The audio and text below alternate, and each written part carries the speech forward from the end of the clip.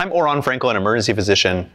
Scanning the deep veins of the leg can be incredibly helpful in patients presenting with leg pain, swelling, or when there's a suspicion for a pulmonary embolism. To perform the scan, I'll use a linear scanner here on the venous preset.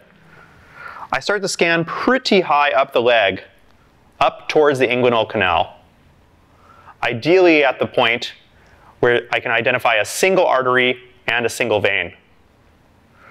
From here, I can see the saphenous vein take off, and I'll start compressing along the way. Every couple centimeters, I'm releasing pressure and compressing to make sure the anterior and posterior walls of those veins collapse. I'll follow it all the way down the adductor canal as far as I can.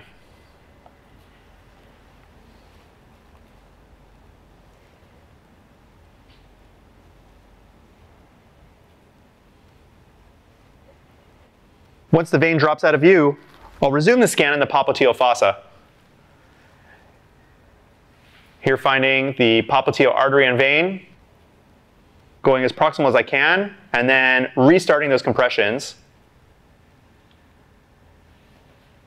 as I travel down until the vein trifurcates and splits into the calf veins. If I get successful compression of the deep veins all along the leg, I can feel fairly confident that this patient is not harboring a deep venous thrombus.